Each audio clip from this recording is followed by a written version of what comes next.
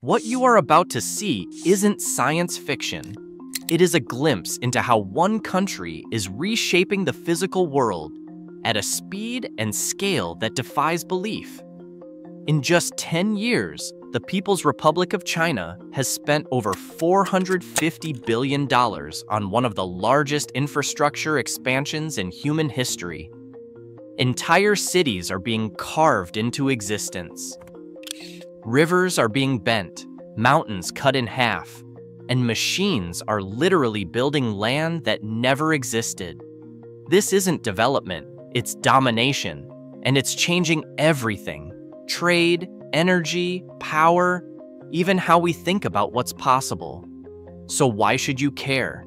Because when a nation mobilizes nearly $500 billion to reshape its land, the shockwaves are not local, they are global.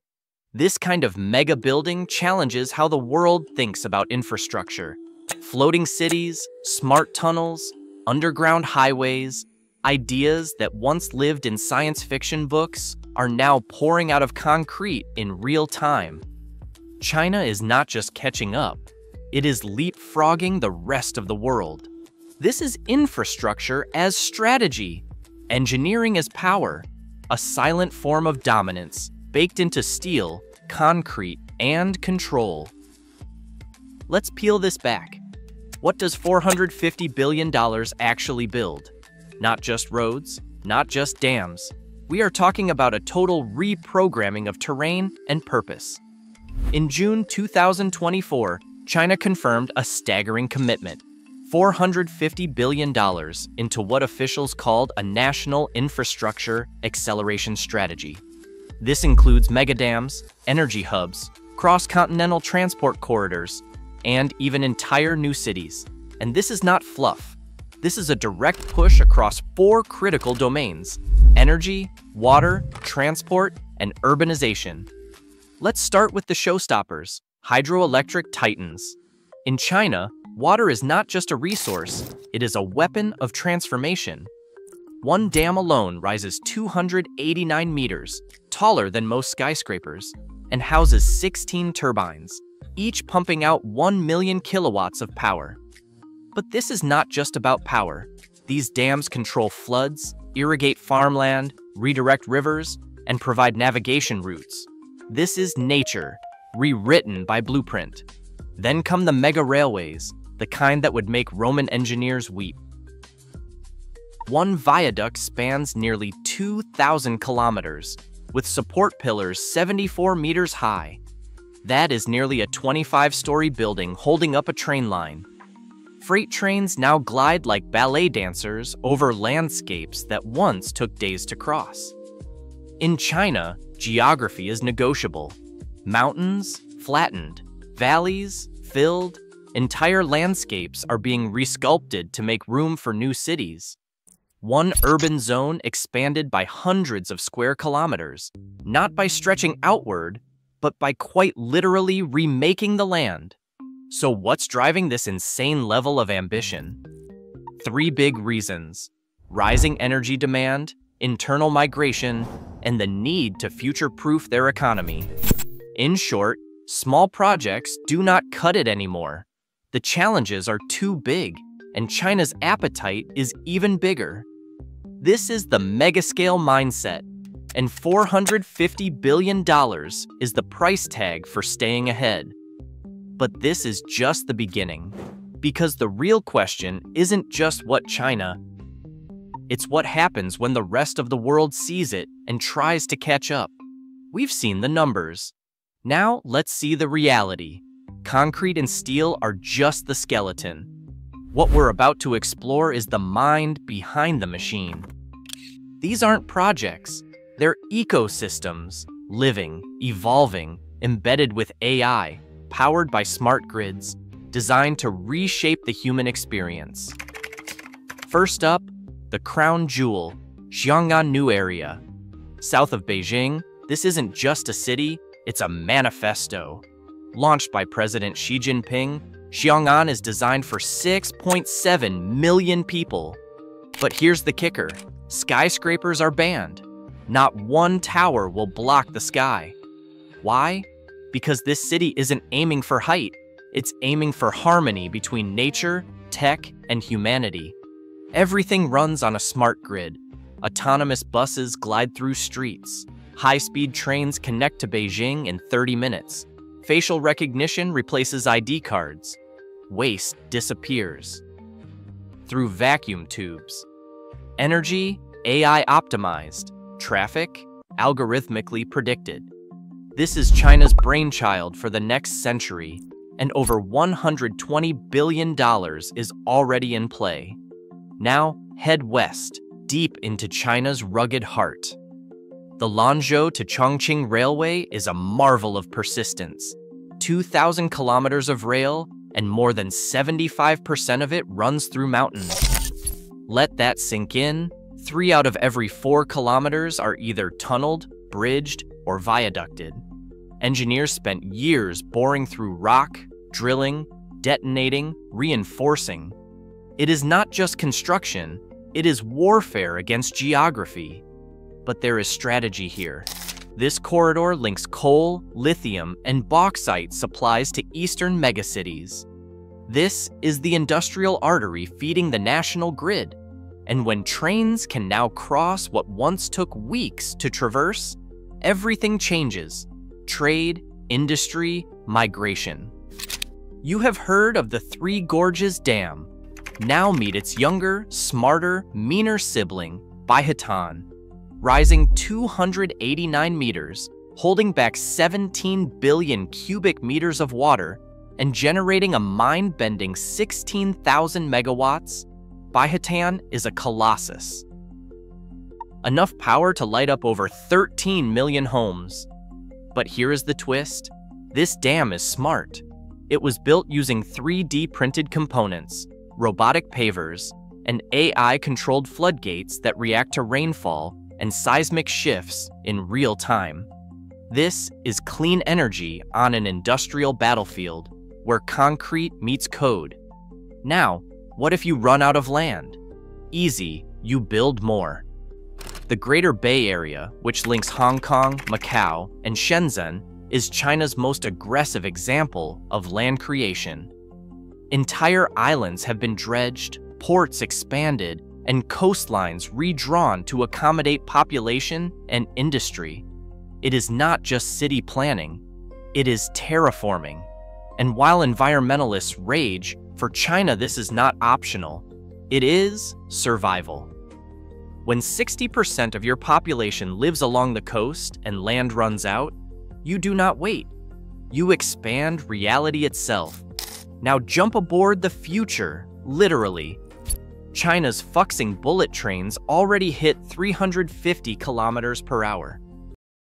A new maglev prototype just crossed 620 kilometers per hour, faster than a passenger jet.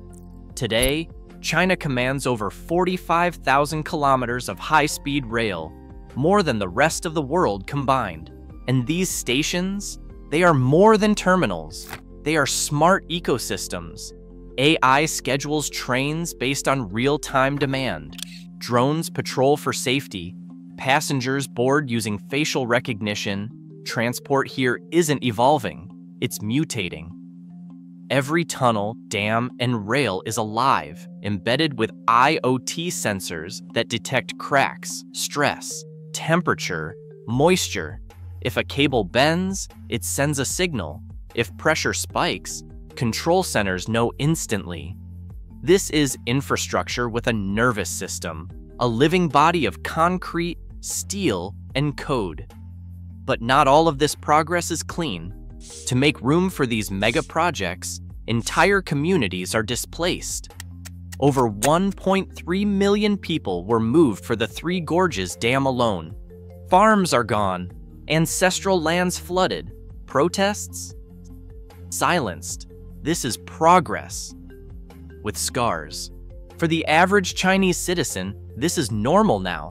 A city appears where there was farmland. A train moves faster than thought. A mountain vanishes in weeks. It is not just a physical transformation. It is psychological. This is how you build belief, not just in your government, but in possibility itself. So what does $450 billion really buy? Not just infrastructure, but leverage. Internal unity, rural to urban mobility, shrinking the divide. Energy security, hydropower that replaces coal. Economic engine, jobs, growth, momentum. Global projection, showing the world who leads the 21st century build race. This is not random. It is orchestration, a digital symphony in concrete and code. What you have seen so far, the megacities, the mountain-cutting railways, the AI-operated dams, that is just the opening act. Because the real show, that starts now. China is not stopping. It is accelerating. The $450 billion already spent, that was just seed funding.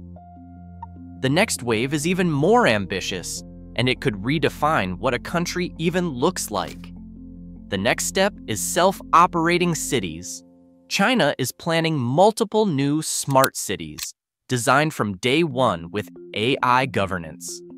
Autonomous transit, predictive policing, real-time energy optimization, algorithmic zoning, and traffic flow. Imagine a city that thinks, it adjusts, it optimizes itself 24/7. This is not urban planning, it is urban intelligence.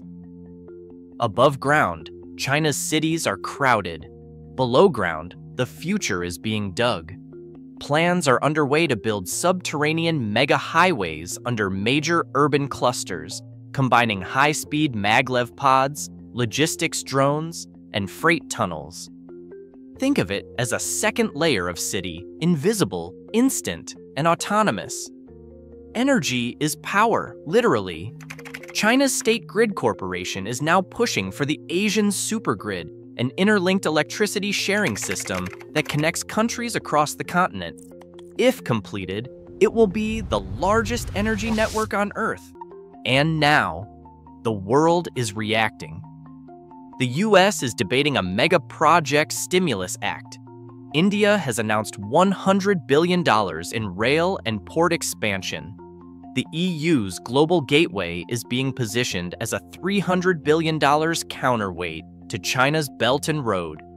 This isn't cooperation, it's a Cold War with concrete and cables. Infrastructure has become ideology, and whoever builds the platforms runs the systems. But even titans cast shadows. These projects are funded by massive loans. If they do not deliver return on investment fast enough, localized debt spirals, stalled builds, drag on national reserves, dams and reclamation change natural balances.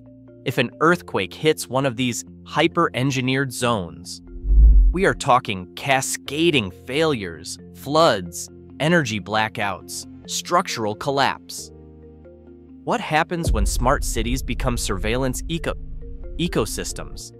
Facial recognition, social credit scores, predictive behavior models, all embedded in daily life. The future might be efficient, but it might also be watching you. This is not just about who builds the tallest bridge or the fastest train. This is philosophy versus philosophy. China style versus Western style. Centralized versus decentralized. State-driven versus private-led. Closed grid systems versus open source innovation. Engineered urbanism versus grassroots growth. It is not just concrete. It is code, control, culture. Whoever builds the future's platforms builds the future's power. This is not just China's story, it is ours. Because if these mega projects work, if smart cities, mega dams, and high-speed corridors actually deliver prosperity, the rest of the world will follow. But if they collapse, if they sink under their own ambition, the world learns another lesson. Either way, this $450 billion blueprint is rewriting the rules of civilization. It is not about roads. It is not about bridges. It is about systems, data, power. So ask yourself, what future are we building? And who is building it first?